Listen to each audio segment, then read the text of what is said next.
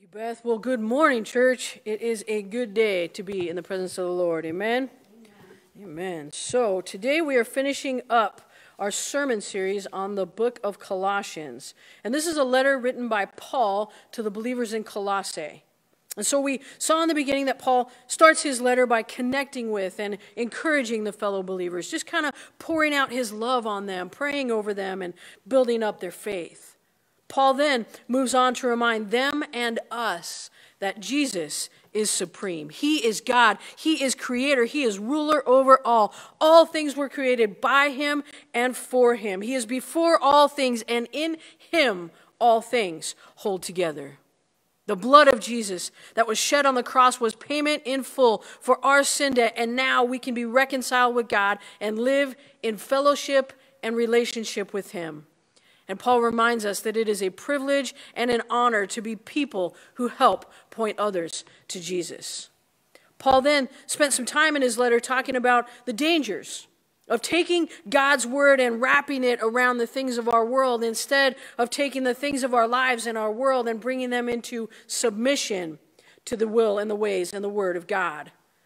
Paul gives them and us some things to watch out for, and he continues to emphasize the importance of having that personal, intimate, growing relationship with Jesus. You see, it's important that we continue to let God transform our lives and our hearts. We cannot get in that pattern of comparing ourselves to the world and feeling like, hey, you know what, I'm doing pretty good. You see, God has never suggested that we use the world as a measuring stick for our spiritual growth. Instead, he calls us to look at him, to keep digging in to the things of God, growing closer to him and allowing him to change us on the inside and let that spill out of us to the outside, that God may be glorified. Paul then goes on to talk about the relational issues of our lives, how we are to conduct ourselves in our families and in our work, and that we are to remember that in all things we are and in all the things we do it all for an audience of one.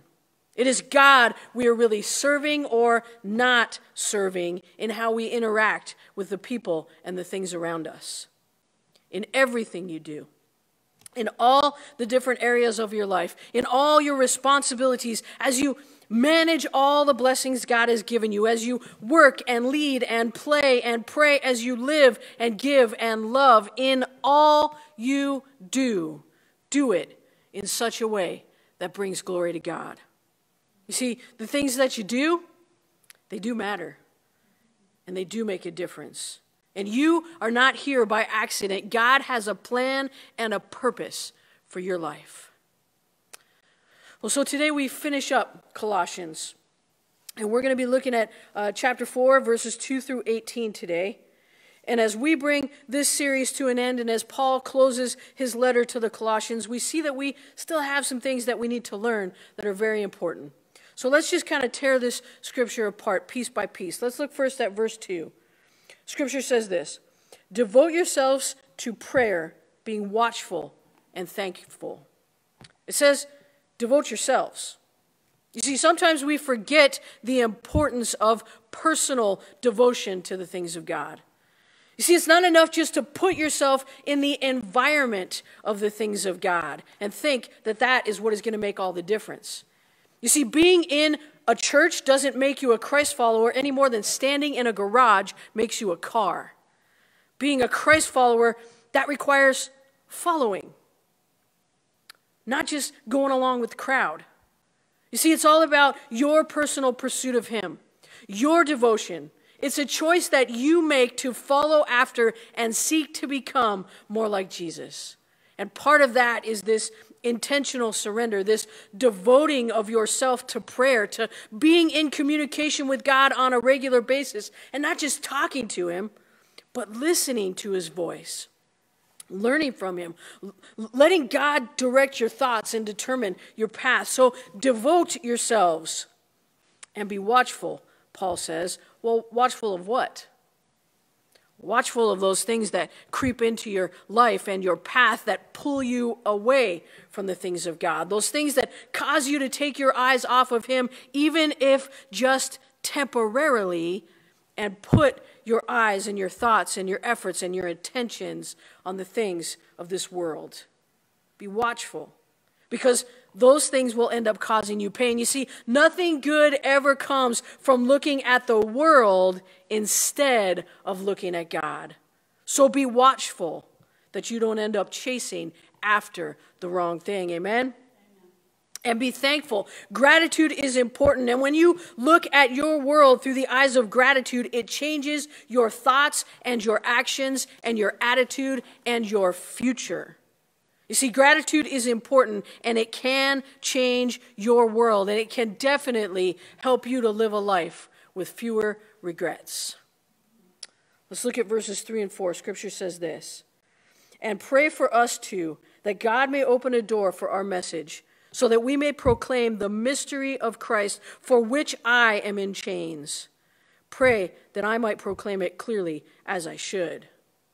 So here's what I see Paul saying. We need to be devoted to praying for one another. And we need to pray that the kingdom of God, that the reality of his love and forgiveness and mercy and grace, that will spread to others. That more people may know the peace and comfort and strength that comes from him. That they may know the real Jesus and begin to live Jesus. That the kingdom of grace may come to this earth in increasing measure.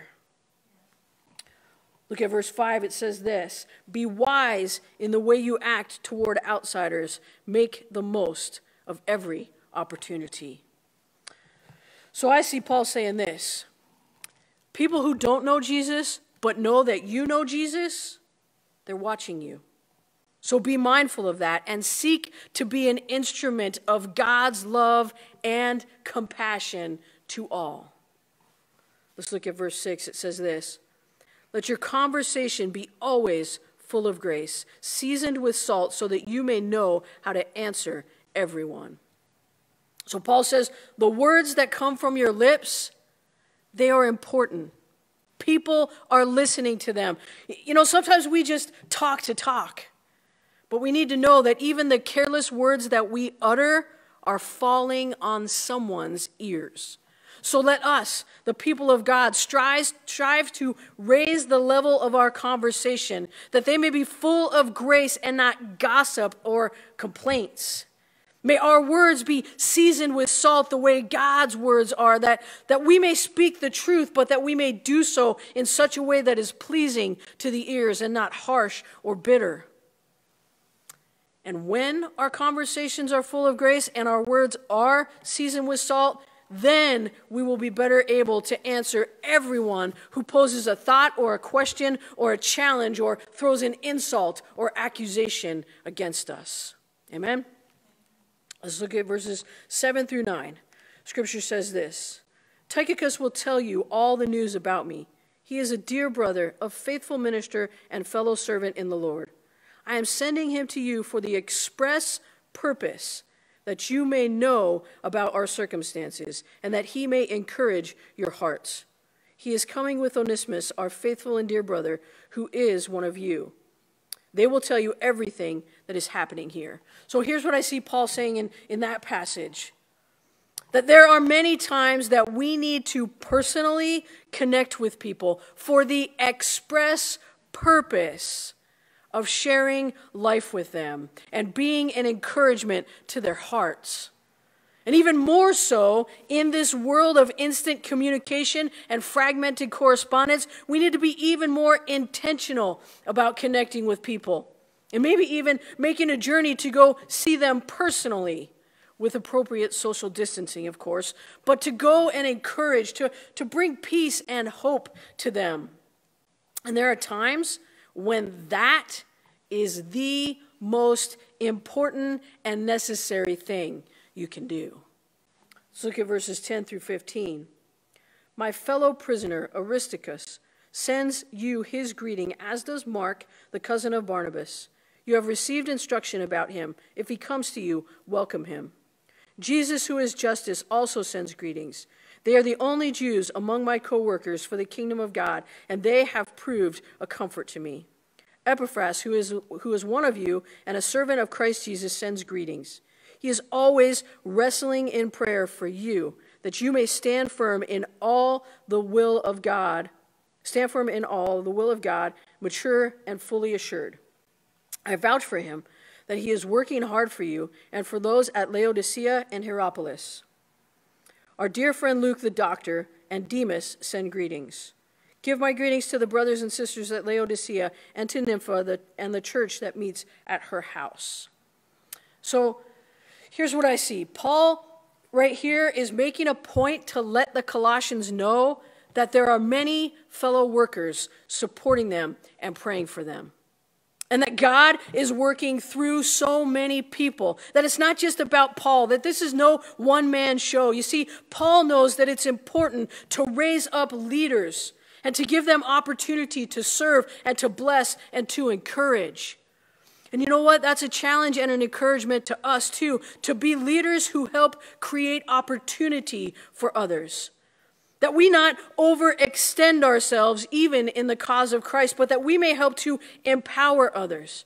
That we may be willing to give up, to hand over, to open up space for others to serve and to work and to lead, and that we would help teach and guide and mentor them so that they too may grow in their faith and their service to the King. Leadership, that's what Paul's talking about. At least that's what I see him talking about here. Verse 16. After this letter has been read to you, see that it is also read to the church of the Laodiceans, and that you in turn read the letter from Laodicea. So what I see Paul saying here is this. Don't let the lessons from God fall to the ground. Don't just hear and read these instructions and say, okay, I got it, and move on to what's next. You see, we do that a lot with God's word. We read through it quickly and then we move on to the next chapter or the next book. But don't be afraid to camp out in the scripture, to stay in one place long enough to let his word and his wisdom penetrate your heart and transform your life. Verse 17. Tell Archippus, see to it that you complete the ministry you have received in the Lord. Paul's like, hey, just keep running the race. Don't you dare just start something and then get bored with it and let it fall to the ground. See it through to completion. Finish well each assignment that God puts you to doing. Work at it with all of your heart, because God, it is him that will be inspecting your work. It is him that you are serving. So finish well. Finally, Paul closes with these words in verse 18. I, Paul, write this greeting in my own hand. Remember my chains. Grace be with you. Remember my chains. Be reminded that the cause of Christ, it's worth it. And even if the world throws you in jail for following him, it's worth it. Remember my chains. Remember the love and the grace of Jesus. And remember that it matters. You know, many years ago, Stephen Curtis Chapman wrote a song called Remember Your Chains. And some of the lyrics are so very powerful. I want to read a few of these to you. He says this, remember your chains. Remember the prison that once held you before the love of God broke through. Remember that place that you were without grace. And when you see where you are now, remember your chains. And remember that your chains are gone. So powerful, isn't it?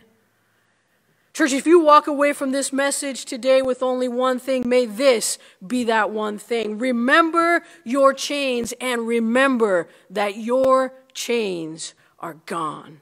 That you have been set free, forgiven, made whole. That the old has passed away and the new has come. Remember your chains, and remember that your chains are gone. And may the reality, may that be the thing that drives you forward and deeper into his presence. And may the environment around you and your thoughts and your words and your attitude and your outlook, may they be full of grace and of God. You have Jesus. Live Jesus. Set your heart and your mind on him. Live Jesus. Be rooted and built up, strengthened in the faith, and overflowing with thankfulness. It is him that we proclaim. We point to him. We follow him. He alone is your answer, your source, your hope, your strength, and your peace. So live Jesus. Amen? Let's pray.